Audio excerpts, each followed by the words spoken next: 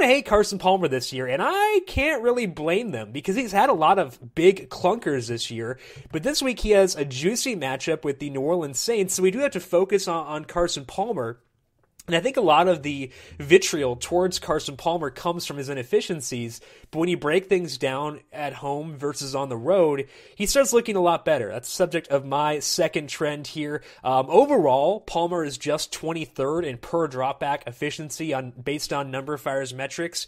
He averages negative 0.1 passing net expected points per dropback on the road, which is very bad. It's below it's negative, which is just atrocious. He would rank 36th in the league, ahead of just Bryce Petty, Blaine Gabbert, and Jared Goff, if that were his season-long number. So Carson Palmer on the road is woat. But at home, that number jumps up to 0.22, which for the season would rank 7th, right ahead of Ben Roethlisberger. And to me, that looks a whole lot rosier. And I'm not saying that that Carson Palmer is as good as he has been at home or as bad as he has been on the road. That part of that's just the way things have broken this year overall. But I do think that it's an actionable thing that we do like Carson Palmer more at home. And that doesn't mean we just like him individually, but it means we can trust David Johnson more because of touchdown expectation, which is, why I love him in cash. I think that that's not going out on a huge limb, but it's also why I would consider using Palmer at quarterback for this week. We know that the Saints are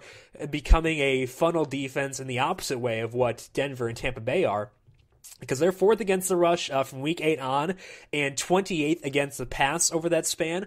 Palmer is averaging 299 passing yards per game at home this year, and his only game below 270 was a game they won 28-3 over the New York Jets. So I like Carson Palmer this week. I'm not opposed to stacking him with David Johnson because of Johnson's involvement in the passing game. What are your thoughts on Carson Palmer at home this week, Brandon?